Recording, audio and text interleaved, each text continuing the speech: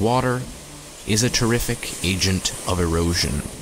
It can take sediment away and deposit it elsewhere with ease, especially when covering such a vast expanse of ground.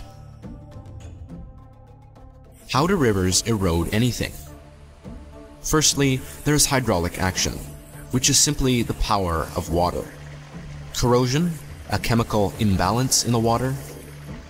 Attrition, which is the striking of material. And abrasion, materials rubbing together.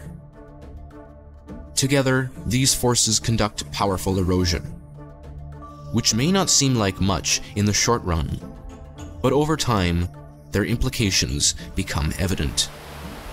Once the sediment is eroded away, the river transports it. Solution is sediment dissolved in water. Ocean water is an example of solution. The salt is dissolved in the water.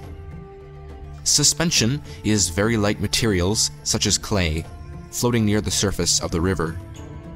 Some rocks are not heavy enough to sink under the immense power of the river.